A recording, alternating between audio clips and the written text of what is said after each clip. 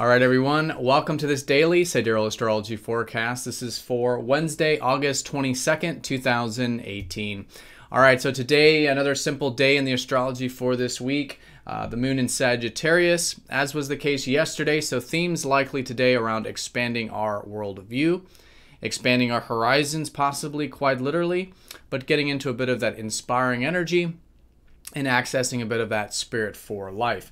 So along with that, the moon is going to go over Pluto, who has been transiting Sagittarius for many years now. So now an activation of what we can do to perhaps empower ourselves today, maybe regarding some of these inspirations or possibilities or worldviews that through facing any fears associated with this stuff, diving deep, being non-attached to this stuff, and accessing that spirit and cultivating these things can be very empowering here today. So along with that, the moon is going to be squaring up to Venus, sextiling up to Jupiter and Neptune, which are minor aspects. So let's take a look at all of this here in more detail when we return.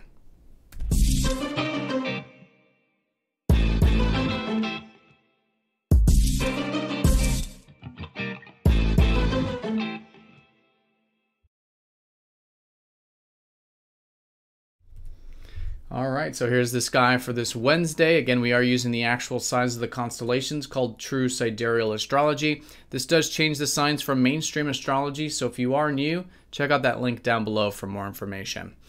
All right, so the moon in Sagittarius, this gibbous phase of the lunar cycle. We are in the momentum gaining phase as we now approach a full moon over the weekend. So moving forward, as we go through the week, more and more awareness, maybe insight, and all in all, just energy in a lunar sense as we get to the fuller phase of the lunar cycle. So Sagittarius, this does have to do with the fire energy of, again, expanding those horizons, expanding our worldview, and just becoming more aware of our belief systems, right? How are we viewing things? What do we see as possible? And then perhaps, expanding that. So things like philosophy, spirituality, these broader sort of beliefs, discussing them perhaps, thinking about them, this type of wisdom, higher knowledge, really, really good with the moon here. But this could also be quite literally as well if you're guided to, expand your little horizons, maybe light travel or hiking.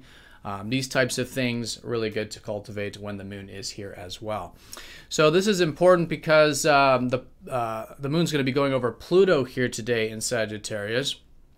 And so Pluto is that side of ourself that is very deep. It's actually about stripping away any fears through facing them or through going into them, right? So really good day to do this, especially if it's in the, regarding anything that does inspire us or we do see as a potential. If there's any fears about that stuff, going into it, right? Going into the fears and practicing the acceptance of them. And also practicing the non-attachment of outcome regarding them, right? These are two things that Pluto helps us do, right? Accept our fears, and the other side of the same coin with that is to practice non-attachment. And that's really when we empower ourselves, right? Because that's ultimately, at the end of the day, what Pluto is helping us do, so to speak, is empower ourselves through this acceptance of our fears and going into them, right? Because then we're no longer, they're no longer above us, the fears, right? When we go into them, we accept them, then we see them for what they actually are, and it's not so scary anymore, right? So that type of empowerment. And then also the empowerment of non-attached. When we don't care about the outcome, we may care about the thing itself, but in those moments when we fully accept not having what we want or whatever it is we're afraid of, we fully accept that. That's very empowering, and so this is also what Pluto helps us do. So it's not a major energy. This is happening once a month with the moon over Pluto, but since we don't have any other major aspects here today, I feel like this is likely going to be taking the forefront, again, most importantly in the context of how we can expand our worldviews and access a bit of that spirit for life. All right, so minor to that, the moon is going to be squaring up to Venus. So a good day to bring extra attention perhaps to our relationships in terms of setting the intentions to relate, to find the middle ground, reciprocity, give and take, things like this. Really good, to be aware of that and set intentions with that. Also, in regards to values, anything that we could be enjoying today, or resources or finances, really good to be intentful and grounded with those things. And very minor, the moon will be sextiling up to the Jupiter trine Neptune we've had this year. So as a backdrop to all this, there could be a bit of easygoingness today. We could be collectively just a bit receptive and again, a bit inspiring. Jupiter's much like that Sagittarius energy of giving us a bit of that broader perspective, which lifts us up a bit, maybe brings in a bit of that optimism, buoyant perspective, which is kind of the case with Sagittarius, again, depending on how we're approaching that.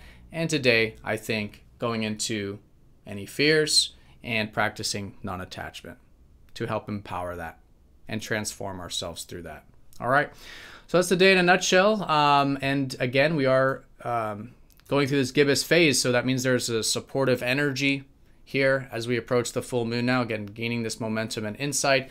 And this is because both the sun and moon are in fire signs. So with that moon in inspiring Sagittarius, the sun is, of course, still in Leo. And that's fundamentally what this whole lunar cycle is about. It's about expressing ourselves, right? Gaining energy through expressing ourselves, cultivating the things that we enjoy, that give us passion, right? And, focusing on these things and continuing to develop them as we approach the weekend. All right. So have a great day, everyone. Thank you again for watching. Don't forget that like button, and I'll see you all tomorrow for the daily forecast. Take care.